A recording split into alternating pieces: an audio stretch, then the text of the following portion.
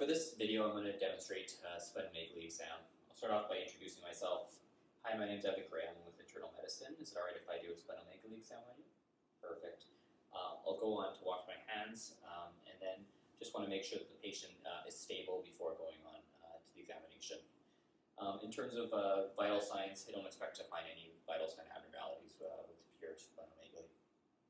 Going on from there, just general inspection, you can look for a bulging enlargement of the splenomegaly in the left upper quadrant, which I don't see on this examination. Then moving from there, I'll go on to percussion. Percussion is the most sensitive test for finding splenomegaly. If you get a positive finding with percussion, that would suggest for you to move on for palpation. So there's 3 different tests that you can do for percussion. To start off, I'll do Castell sign, which is in the anterior axillary line. Move down to the lowest intercostal space, which is usually about the 8th or 9th intercostal rib space, and you percuss. And can you breathe deep breath in and out? And in. Perfect. And that should be tympanic during the whole time. It becomes dull at any point during the exam. That's a positive finding. In terms of Traube space, you have the costal margin, the anterior axillary line, and then you have the 6th rib, and the area all between that should always be tympanic. If it's dull at any point,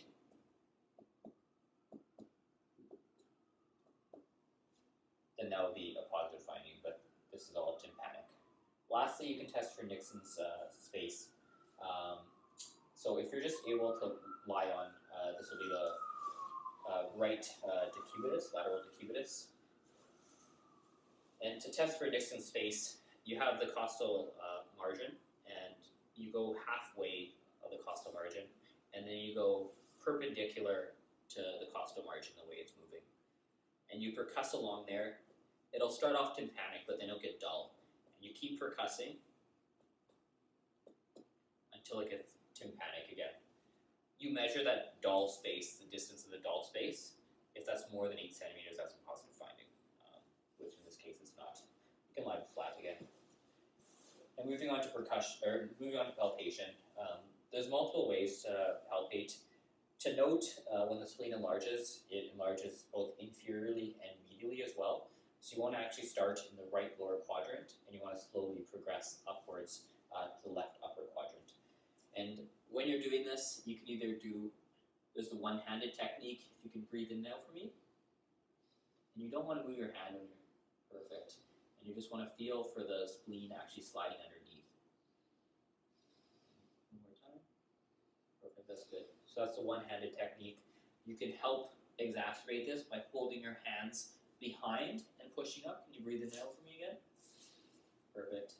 And then the last is the claw technique. Some people, they can grab their fingers underneath and breathe in and out for me, which I don't feel as well.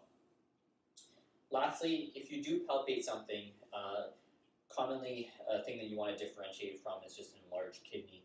There's multiple ways to differentiate that. First of all, the spleen will not have a superior border. If you can feel a superior body border, that would suggest just an enlarged kidney. A spleen will have a notch when you're actually feeling. The kidney can have some tympany over top, just because of the stomach bubble over top. A kidney, you'll get a positive allotment sign, where if you push up from behind, you'll feel it actually push up against your hand. When they enlarge, the kidney enlarges only inferiorly, whereas the spleen enlarges inferiorly and medially as well, so obliquely. And then lastly, you can actually listen, and you can hear a positive scratch sign with the spleen. When you're scratching, you'll hear this on the bell of the bell of the stethoscope. And so that's a way to differentiate an enlarged kidney from an enlarged spleen. And that concludes my splenomegaly exam.